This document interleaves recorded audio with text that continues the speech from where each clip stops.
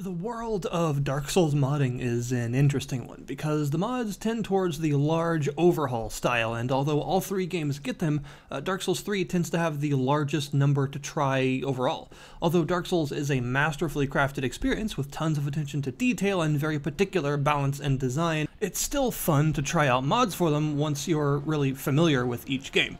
They'll never be as well balanced or finely crafted as the base game. We're talking about a series crafted by hundreds of skilled people under the eye of a director with tons of fantastic stuff under his belt and a budget of millions of dollars.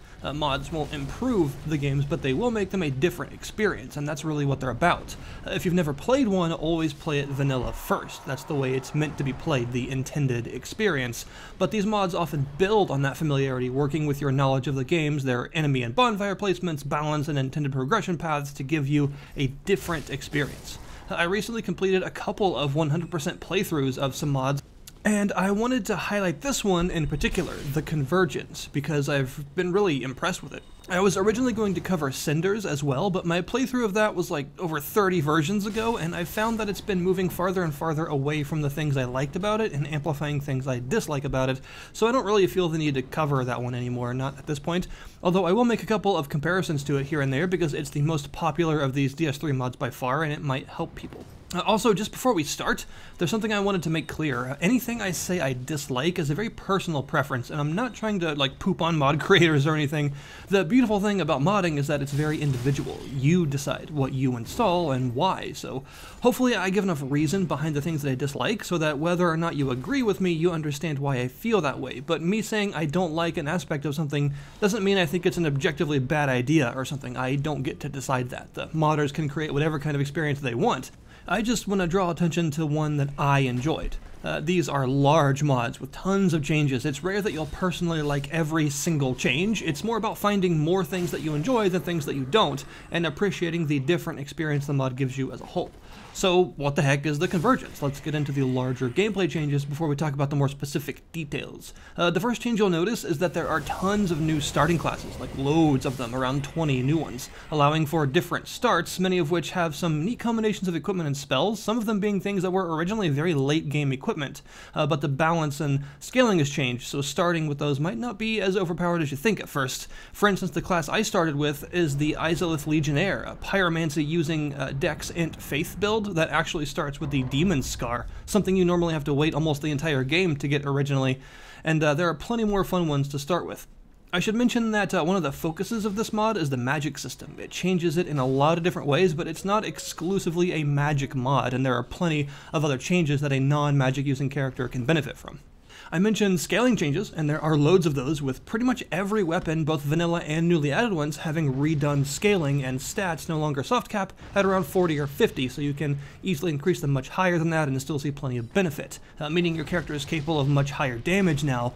But the enemy's health has been altered as well to compensate, and this is where I have to give props to the Convergence team. One thing I can't personally stand that some mods do is assume difficulty is just placing 1,000 unfitting enemies around everywhere with like 12 times the normal health and pretend that that's a challenge. I just find that really obnoxious and counter to the idea of how these games work in general, so I like that this mod changes the health totals but doesn't go overboard, because yes, you are stronger, but enemies don't become massive, boring sponges that you need to backstab like 8 times to kill either. Another big change is the reinforcement system. There are new materials and types of Titanite for each damage type. Fire weapons, for instance, use a new resource called Smoldering Stones. Dark weapons use Murky Sediment, etc., until they get to +5, at which point they use the new Titanite types. Fire needs Molten Titanite, Magic needs Crystal Titanite, and there are even new kinds for unique and boss weapons. They still use both Twinkling Titanite and Titanite scales, as in vanilla, but then they transition to the new Metallic Titanite at +5 and above, meaning every weapon can now be reinforced to +10, even the boss stuff that normally stopped at +5. Another new system that links into this are the huge number of new covenants and their vendors. Covenants now take the form of small bonuses you get when equipping their item, as well as each one allowing enemies to drop those new materials in addition to their normal drops. The Covenant I started with boosts pyromancy damage by 5% and allows enemies to drop those smoldering stones I was talking about, for example. And there are like 24 new Covenants now, each with their own bonuses and currency drops, and yes, there are several for non-magic users as well. The new vendors accept these new currencies and can convert them into a tier 2 currency for further upgrades. For instance, Cornyx the Pyromancer can take 5 of those smoldering stones and turn them into a Chaos Remnant, the tier 2 pyro currency, which you can spend on new spells, armors, and weapons, and each of these vendors and covenants has a system like this, where you can gather a tier 1 currency and convert it into a new one for greater rewards. There are even late game covenants that give bigger boosts and make enemies directly drop the tier 2 currency instead, to cut down on farming in the late game. For instance, the tier 2 Pyromancy covenant boosts all sources of fire damage, not just pyromancies, and makes enemies drop Chaos Remnants directly. This vastly fills out the Covenant system with tons of new stuff to work for and loads of new build possibilities. Another new thing related to all of this are the new remains items that you get from killing bosses in addition to their other drops. There are 4 kinds, from Hollows remains all the way up to Champions remains that late bosses drop, and you can take these to any of those vendors to trade for the new Titanite varieties, saving your Champions remains and 40,000 souls for one of the new slabs to make a +10 weapon of your choice. This is also why there is a boss refighting mechanic, something that Cinders does as well. That's always a fun idea, where the tutorial boss Bonfire gets a bunch of statues surrounding it representing the bosses, which look pretty cool. Once you reach that boss and beat them, a torch will light up on the statue. You can interact with it to fight them again. You won't get another copy of their soul this way, only once per new game cycle does that happen, but you get the loose souls and the remains they drop again each time, so it's good for gathering upgrade materials. But now we reach the real meat of the mod, the finer details of all the changes they made. The first one you have to mention is the massively overhauled magic system, with tons of new spells. Each of the 3 types of magic are now divided into 4 schools, all doing different damage types and having different focuses. The main purpose of these new vendors is to sell the new schools of spells. You actually need the original 4 spell vendors to make use of all the new ones as well, Carla, Cornyx, Irina, and Orbeck, and there are new warps in the shrine to access them immediately if you don't want to wait to find them. And they've also been moved around a little bit and put in cells that are locked from the outside, like how Greyrat and Irina normally are, so you can't sequence break with these warps. They just allow you to grab them early, and then you got a homeward bone back afterwards. Here are the new schools of magic you'll be seeing. Some of them are expanded from spells that were in vanilla, but all of them feature new stuff regardless. Miracles are broken into lightning miracles, the classic standard ones that you'll be familiar with, holy miracles, which do physical damage and knockback, think Force and Wrath of the Gods, but even more of them, blood miracles, which do dark damage and focus on bleeding effects, draining HP from enemies. It's expanded from spells like Gnaw in vanilla, and necromancy, which does magic damage, has a lot of damage over time effects, and focuses on summoning minions, interestingly enough. Sorcery has crystal sorcery, the standard magic damage stuff we all know. Aeromancy, a new physical damage set of spells. Hexes, an expanded dark damage spell set with lots of homing spells and the ability to inflict curse. And light sorcery, which are lightning damage and utility spells, expanded from the Ulasil sorceries in vanilla. Finally, we have pyromancies, which feature the standard fire damage pyro spells, cryomancies, which do dark damage and feature the old black fire spells, as well as new ice-related ones, geomancy, which houses physical damage and poison stuff like Boulder Heave and Toxic Mist, as well as plenty of new ones, and druidism, which uses a pretty green flame and does magic damage, has lots of damage over time effects, some healing, and a good amount of nature-themed summoned minions. In addition to all of this, there are also new super spells, around 3 to 5 for each of those 12 new schools. You get these from trading those tier 2 covenant items at each vendor, and they're really strong and really fun to use, from the purple-colored moon sorceries to stuff like Chaos Beam and the Return of Forbidden Sun. They're super cool, but have very high costs, and also usually have stat requirements up around 70 to 75 to compensate for their power. There are also new super armors and weapons available at these vendors, which work in the new themes of each of them, and all the armors in this mod, the vanilla and newly added ones, have set bonuses. So this is something that I loved from Cinders that I was sad they took out. It adds even more build variety, and every armor piece having new bonuses and stats tied to it is something I always think is pretty cool. There are also many new rings, mostly dealing with amplifying damage types, given there are so many new ways to focus on each one. FP also regenerates now naturally, so spells and weapon arts can be used a lot more. This goes for enemies as well, something to note. What about world changes? Well, this mod makes quite a few changes to the world, new and remixed enemy patrols, new loot locations, and even some entirely new level geometry in some places. You'll start to notice these changes right away, as pretty much every area has new enemy placement, most of which I actually liked. Now, you'll also find new bridges connecting areas that were previously separate, making your paths through familiar areas a bit different this time around. There are also a couple of warps, like one between Smoldering Lake and Irithyll Dungeon, as well as several others often focused on later game areas. I found the new enemy placements weren't cheap or obnoxious and mostly focused on remixing rather than overloading areas with new enemies. Of particular note to me in this regard is Farron Keep, an area that I personally hate as it's just a flat, boring swamp that can be oddly confusing to navigate at times.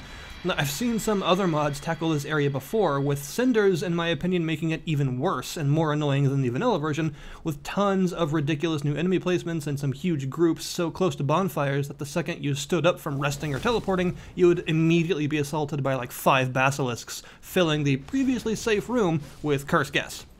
It was just a really poorly designed aspect of that mod in my view, so seeing it here done much better than that is nice. A smaller concentration of Elder Grew, but still having them present, the ability to run in the swamp, of course, and some new bridges and ladders that make getting from one side of the swamp to the other less of a confusing tangle are all nice changes. I don't personally like the new Abyss Watcher enemies. I think it's weird fighting them before their actual boss fight. It's clear their moveset doesn't work well outside the arena, and lore-wise, I also don't like the inclusion of them just standing around in the swamp. It's also weird they don't really count as dead when killed and don't give souls, probably a technical limitation highlighting that they really don't belong outside their boss fight, but it's a small part of an otherwise well thought out change to an area. Another area of note to me is Irithyll. It has an entire extra section built into the side of the level with all new platforms, ladders, bridges, pathways, and enemy encounters, and although it might look a bit clumsy here and there because some of these changes stand out as odd looking where there was previously nothing there to see, I'm just impressed that they were able to add so much new geometry at all, given the technical limitations of the mod tools that are available. I think it's pretty cool that Irithyll has basically an entire new second half to explore and loot. You'll see all sorts of changes like this, even down into the profaned capital, and as late as some new ladders and paths in the ringed city itself. So it's a pretty comprehensive set of level design changes just to mix up a familiar experience a bit, which I think is really ambitious given the limitations and a neat set of ideas. Even if I found some of the individual changes odd, it's just cool how much was done in the first place. What about bosses? There are some serious changes for some of these too, which is always a dangerous thing given how much of a focus boss fights are. Altering them is always inviting a lot of criticism, but hey, the point of the mod is to provide a somewhat different, unfamiliar playthrough, so let's look at what's changed in terms of bosses. Gundyr is no longer the boss in the Cemetery of Ash or the Untinted Graves. The tutorial boss is now a fire-imbued Pontiff's Beast called the Watchdog of Firelink, and although it's nowhere as good of a tutorial as the multi-phased Iodex Gundyr was, mods are built for people that don't need that tutorial, so that's kind of irrelevant. It's a pretty easy boss, but it does the job as the first one you'll encounter. The new boss in the Untended Graves is far more interesting, however. It's called the Vessel of Koth. It's a dark-imbued stray demon, but the really neat bit is that it's actually a two-phase battle, with an entirely new boss rising in the middle of the arena and making the whole thing a pretty memorable, fun replacement boss fight. I actually quite liked it. Gundyr is now in the boss chamber of Osiros, the Consumed King, where he works the same as he did as Iodex, but with some newly imbued attacks, mimicking what he was thought to have maybe been like in the earlier versions of Dark Souls 3 when he was seen in that arena instead. And Osiris himself has been moved to the Grand Archives as a mini-boss enemy you'll face near the end, before that 3 NPC gank squad. Many other bosses have some extra projectiles and some small additions to their attacks, as well as having more health. The Champion's Gravetender has also been replaced, which seems to be a popular thing to do. Cinders did it as well, but Cinder's replacement, the Remnants of Lordran, was a complete waste of time in my opinion, being yet another Dark Souls 1 callback, as if the game didn't have enough of those already. It was also super easy and felt kinda unfinished, as the bosses didn't really do much. It was also really lore unfriendly, as there is no reason Kieran and Artorias would be in the painting, except to stoke those tired fan-appeasing flames. But in the Convergence, it's replaced with the Master of the Depths, a frost-imbued crow wielding the crow's quills weapons, and the Great Wolf shows up in the usual way as well halfway through. It's an okay fight, but not as interesting as the Gravetender was, given that it's just another crow enemy that you've already fought several of, but at least it was relatively fun and didn't make me want to immediately forget it even happened, like the Cinders one did. In the Ringed City, Half-Light is replaced with King Allant from Demon's Souls for some reason, using a wind elemental version of the Pontiff Sullivan moveset. This is another one that kind of fell flat for me, where I felt it was replacing a rather interesting fight with a less enjoyable one. But again, personal preference, and I definitely wouldn't say that they were bad bosses. I have respect for the team just wanting to try new things and pulling them off pretty well. There are also plenty of new invaders, and although I don't personally like naming them after streamers and speedrunners, I do like the way they handled how they fight. It's an easy temptation to just give them tons of health and pretend that that's a challenge, but instead what they did is make battles with them very lethal. They can kill you quickly, and they use many of the new items, weapons, and spells, but you can also kill them quickly, so combat with them turns into a dance of dodging and trading and feels a lot like PvP, actually, rather than wailing on an overly tanky but boring enemy forever, which I definitely want to give the team credit for. They made the new NPCs really fun to fight. There are also some new enemies called champions that you'll find around the place, denoted by a gold pillar of light coming off of them. These are rare enemies that don't respawn and have a lot of health and improved attacks and spells, but drop really good stuff on their defeats. I really like what they did with the new attacks. For instance, there is a champion evangelist outside of the Cathedral of the Deep that uses some new blood miracles and has their fire grab thingy replaced with a crazy looking bleed insect grab. It's actually really neat, and I like the creativity in giving these enemies themed attacks. And the souls of a greater foe they drop can also be transposed into a new set of unique rings called shells that do a whole bunch of different things in one slot, making them very flexible and powerful, but you can only equip one shell at a time. There's enough of them to have one that fits well for just about every type of build. There's also a new alchemy system that allows you to use reagents and greater reagents dropped from the champions, as well as by using their respective covenants to craft consumables at any bonfire. From the vanilla consumables to all new ones like potions for restoring HP and FP, buffing potions that enhance soul gain and item discovery for a while, combat potions to increase damage against specific enemy types, and loads of new consumables like multiple bombs for every damage type, as well as pacifying and even mind control bombs. There's tons of new variety in the consumables thanks to this alchemy system, and when you combine that with some of the new bonuses and the way the new luck stat scaling works, consumable focused builds are actually viable now if you want to try one. Although there are some changes I might not like renaming the Nameless King into Faram, which I feel kind of goes against the show don't tell philosophy of Dark Souls, some of the new enemy placements like the aforementioned Abyss Watchers and the Swamps, and the way friendly summons have been made entirely useless due to having drastically nerfed health. Even that masterful tank known as Nightslayer Sorig died, like less than a quarter of the way through the Old Demon King boss fight. I still think there's some really impressive stuff here. There's a lot to try out and enjoy, and the new variety and viable items and builds, and especially the new massive variety in spells, makes this a really fun mod that's absolutely worth trying out. It's a really impressive effort, and if you've played a lot of DS3 and you're looking for that fresh experience to tide you over a little longer while waiting for Elden Ring, the Convergence is a really safe bet to occupy at least one playthrough with.